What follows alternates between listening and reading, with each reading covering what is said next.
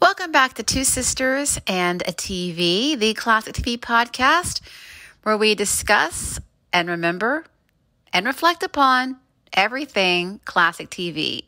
Everything and all things classic TV. Today we want to take a look at the TV show Hazel, which ran for 5 seasons, both on NBC and then CBS. Hazel, of course, came originally from the character within the Saturday Evening Post. Ted Key was the creator of Hazel, and the character was so popular within the Saturday Evening Post that NBC decided to develop a TV show for the character. Hazel, of course, portrayed by Shirley Booth, who was an Academy Award-winning actress, had a career on the stage. She was definitely a very seasoned, accomplished actress prior to Hazel's inception. She portrayed the role of Hazel Burke. Now, the basic summary and about the premise of Hazel is Hazel works for the Baxter family. George Baxter is a successful attorney. There's his wife, Dorothy, and their little boy, Harold. Now, although George, or as Hazel calls him, Mr. B, is the head of the house, the head of the family, in actuality, Hazel is the one who's running things. Hazel's the one who actually has the last say in a lot of what goes on within the Baxter house. Hazel has a really good heart, but sometimes she can go overboard when it comes to other people's lives and situations, relationships. Hazel's always butting into somebody else's business. I mean, she means well, and she's genuine. She's very sincere, but she can really be very passionate when she gets involved in a situation. Doesn't matter if it's something in regard to the Baxters or something in regard to the friends of hers or the neighbors or one of the relatives of the Baxters. It doesn't matter. Hazel is very outspoken. She's very defiant. She has a lot of guts. She's very passionate, as I said. And when you get Hazel going in any type of a situation, there's no stopping her until the situation has been resolved. That's really what kept the show so entertaining for all of those years, because you just didn't know what Hazel was going to do next. She was always doing something. And the way that she was always running around the Baxter house, and her dedication and loyalty and love for the Baxters definitely was, like I said, despite the fact that she would definitely get on George's nerves in particular, because George was always really frustrated with Hazel. He was very exasperated with her all the time, annoyed by her, irritated with her. But he did, at the end of the day, he did care for Hazel. And of course, she cared for him as well. And of course, I think that no one else could have portrayed the character of Hazel except for Shirley Booth. She was the ideal actress to portray that character. So anyway, Hazel made its debut in the fall of 1961 over on NBC. The very first season was in black and white. There was only one color episode. I think it was the last episode of the season. Either the Baxters or Hazel, one of the two, wanted to buy a color television. So naturally, it made sense that the episode would be in color. Hazel, a top 10 show in its first season. Very successful, very popular, very funny. Now, there are a lot of people out there, well, I won't say a lot, but there are some people out there who find the character of Hazel to be annoying, because Hazel sometimes didn't have the most respect for Mr. B. Honestly, sometimes she would just go too far, and she would kind of, she always meant well. That's the thing. She had a good heart. She had a heart of gold, but in her shenanigans, sometimes she did really make George kind of look like a fool. And, some people consider the fact that she was disrespectful to her boss, the head of the house, head of the family. And so they find Hazel annoying. And I will say that if you watch an episode of Hazel, one of two things is going to happen. Either you're going to really, really like it, or you're not going to like it at all. That's the kind of show that Hazel is. It's one of those TV shows where some TV shows you need to see maybe a couple of episodes to make a decision. But Hazel, you only need to see once, because that's just how the character was written, to where either you're going to be a fan of Hazel and you're going to like it, or you're not going to like it at all. Now, I first started watching Hazel probably in the 80s, mid-80s, when I was a teenager. Hazel didn't come on a lot when I was a kid, but it was coming on briefly around maybe 1985, 86. And I liked Hazel. I liked the show. I thought she was really funny. And so and of course, Hazel still comes on today. It comes on antenna TV in the mornings, Monday through Friday. They show 2 episodes back to back, 11 o'clock Eastern, 10 Central. The entire series is available on DVD, if I'm not mistaken. So you can still check out Hazel and, all of her shenanigans. Now, the thing that I find the most frustrating about Hazel from a personal standpoint is that watching the show always makes me hungry. It always induces hunger, because Hazel was an amazing, phenomenal cook. Hazel could cook anything, and she did all the time.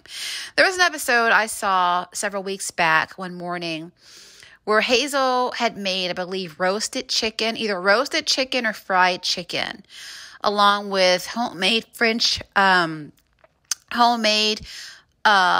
fried potatoes and biscuits with butter and honey. And I was just kind of like, will y'all just please shut that up? You're making me so hungry right now. It's ridiculous. So usually when I watch Hazel, I either have to be preparing to cook, or I'm eating at the moment while I'm watching this show, or I've already eaten. Because, the way that they talk about food on that show and what Hazel was cooking, pot roast, pork chops, ham and bacon and eggs and beef stroganoff and turkey and dressing, hamburgers, spaghetti. You name it, Hazel was making it. And I won't say that in every episode, Hazel, they were talking about what Hazel was making for dinner, or what she was going to cook, or what she had cooked the night before, or what she cooked for breakfast. But I would say, literally every other episode, Hazel's culinary skills were definitely mentioned. So that's my main complaint about the show. But anyway, just want to take a quick, before I forget, I just want to take a quick look at Whitney Blake, who portrayed George's wife, Dorothy, or as Hazel affectionately called her, Missy. Because Hazel actually worked for Missy's family when Missy was growing up. When Missy married George, Hazel began to work for them. So Hazel basically knew Missy as a kid and watched her grow up. Whitney Blake, first and foremost, was very different. The character of Missy was very different from any of the other characters, wives that you saw on TV in the early 60s. Because Missy was an interior decorator. She had her own business. She didn't, work for another company. She had her own business. And she had her own clientele. She was at the same time still a very good wife and a good mother. But her life and existence didn't solely revolve around being a wife and a mother. She was also very much involved within her career. So I have a lot of respect for the show Hazel based upon that alone, the fact that Dorothy, or Missy, was a career woman. You didn't see that very often in those days on TV. So I have mad respect for Hazel based upon that alone. Whitney Blake also would go on to co-create the sitcom One Day at a Time, which ran for 9 years on CBS. Whitney Blake and her husband, at the time Alan Mannings, created the show, developed it, pitched it to Norman Lear, and of course it had a very successful run on CBS, as I said, from 1975 to 1984. The show was based upon Whitney Blake's life as a divorced single mother because, of course, Whitney Blake, the mom of the actress Meredith Baxter, or as some still call her, Meredith Baxter Burney. We all know Meredith Baxter from her roles in Bridget Loves Bernie, Family, and Family Ties. Well, she was the mom not only to Meredith, but also to Meredith's brothers. I believe that Meredith had two or has two older brothers, and that she was the youngest, if I'm not mistaken. So she was the single mom to these three kids, and that's how the premise of One Day at a Time came into being. Now, she wanted to star in One Day at a Time. She wanted to star in the show along with her real-life daughter, Meredith. However, not sure if it was Norman Lear's idea or the network's, but they said that she was too old for the part. They wanted someone younger to portray the divorced single mom. And they wanted the kids to be teenagers. Well, Meredith was in her 20s by that point, married with a couple of kids of her own. So they wanted to have a younger cast. So that's how you got Bonnie Franklin as Anne Romano, and then you had Mackenzie Phillips and Valerie Bertinelli as Julie and Barbara Cooper. But the original thing that she wanted to do was to star in the show herself. And also, speaking of Whitney Blake, I found this out, I would say less than 10 years ago. Whitney Houston, of course, the phenomenal singer, was named after Whitney Blake. Of course, Whitney Houston, born in 1963, right smack dab in the middle of the run of Hazel. I think it's really, really sweet, really cute that Whitney Houston's parents decided to, evidently they watched Hazel, and they decided to name their daughter after Missy, after, Whitney Blake. I think that was really, that's really cute. I think that is very endearing at the same time. So I wanted to, mention those things, before I went any further within this episode. So Hazel, of course, again, very successful show. Shirley Booth won 2 Emmy Awards for portrayal of Hazel Burke. The show was definitely a staple over on the NBC network. It did very well. It continued to, have a steady audience. And of course, you like watching Hazel, wondering what she was going to do next. Of course, the Baxters, like I said, George was pretty stuffy, to be honest. He was pretty conceited in a way, but at the end of the day, he was still, a good husband, a good father, and he was a good lawyer, and he was definitely, good to Hazel. Of course, like I said, Missy, the career woman, good mom, good wife. She and Hazel, very, very close. And of course, Harold, the typical perfect little boy. And of course, there was his dog, Smiley. Harold, your typical, cute little blonde boy. He and Hazel are very, very close. She called him Sport. And so that's basically, what Hazel was about. By 1965, however, NBC, not sure where they got their idea for this decision, NBC decided to cancel Hazel. Not sure why that was. Maybe, and this is just speculation on my part, maybe it was because they were a little bit caught up in the fact that they were airing the #1 show in the country, which was Bonanza.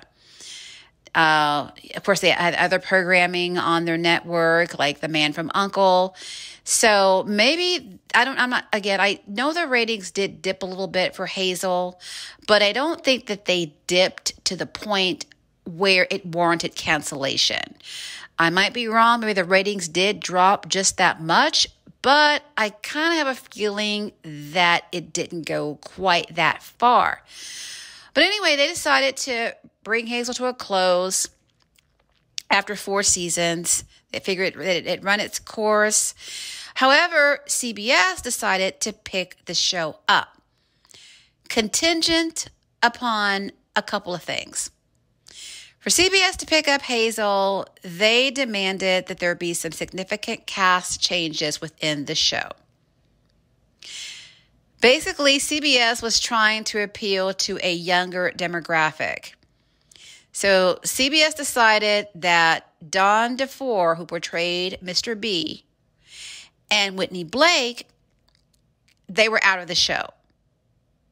They were fired from the show. They were going to be replaced by younger actors.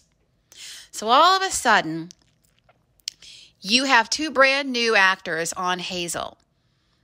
You have, I believe his name, I know his first name was Ray, I think his last name was Fullman. Ray Fullman joined the show, as did Lynn Borden. And then also portraying their daughter, Julia Benjamin. So here's how it all played out. George gets this really top-notch assignment, I believe, in Saudi Arabia.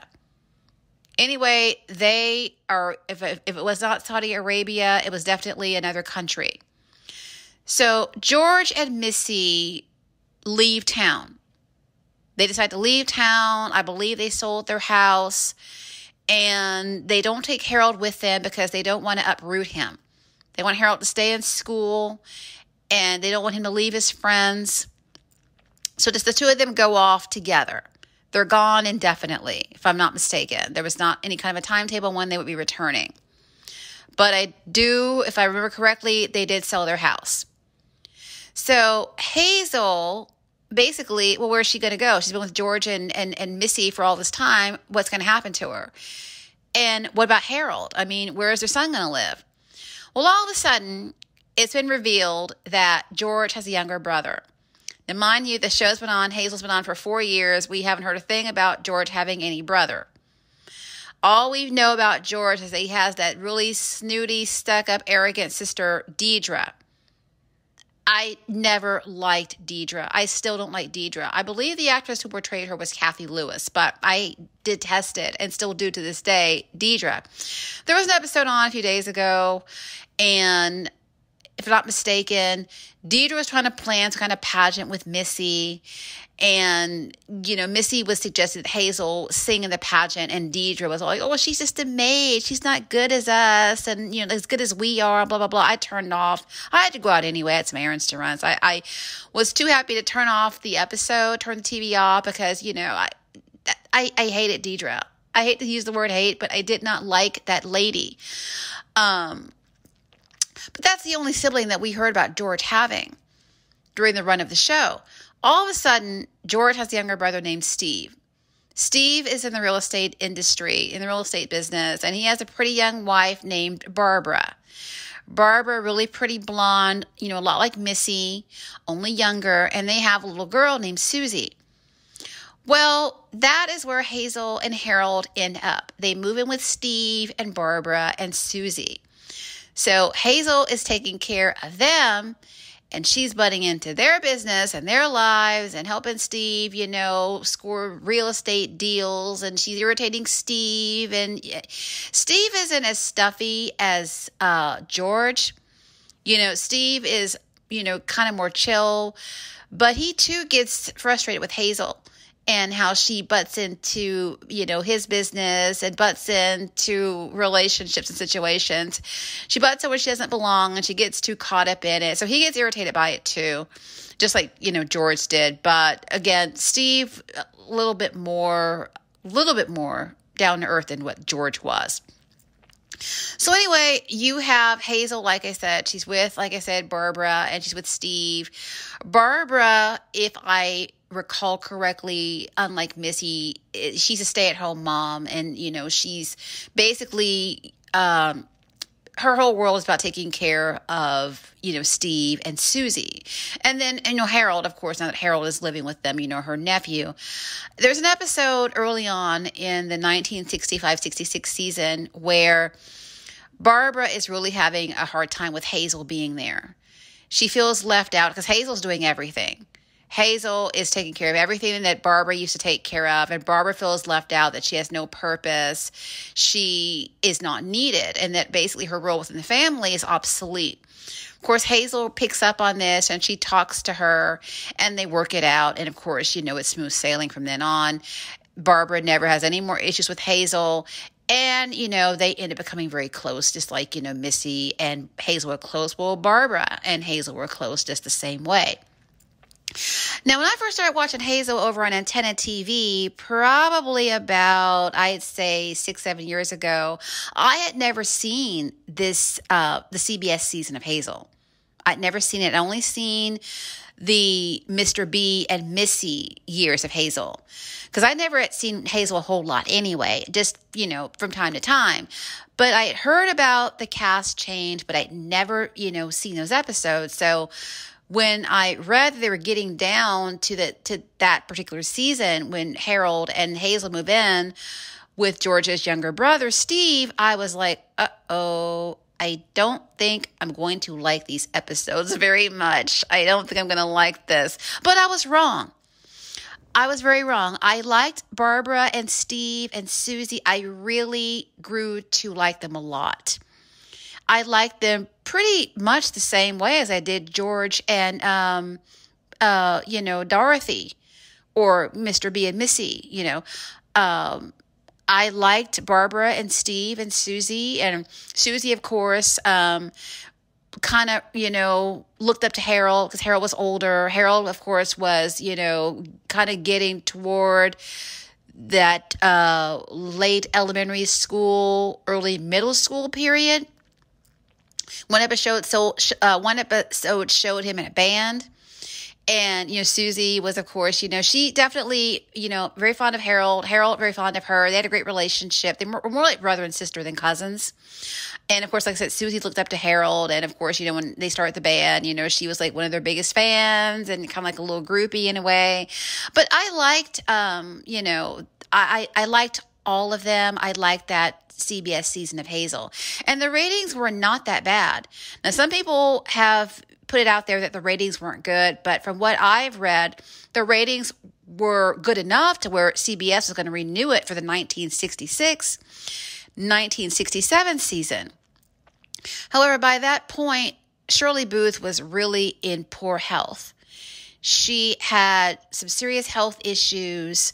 I believe amongst them was a severe case of rheumatism. And so she was not going to be able to do the show any longer.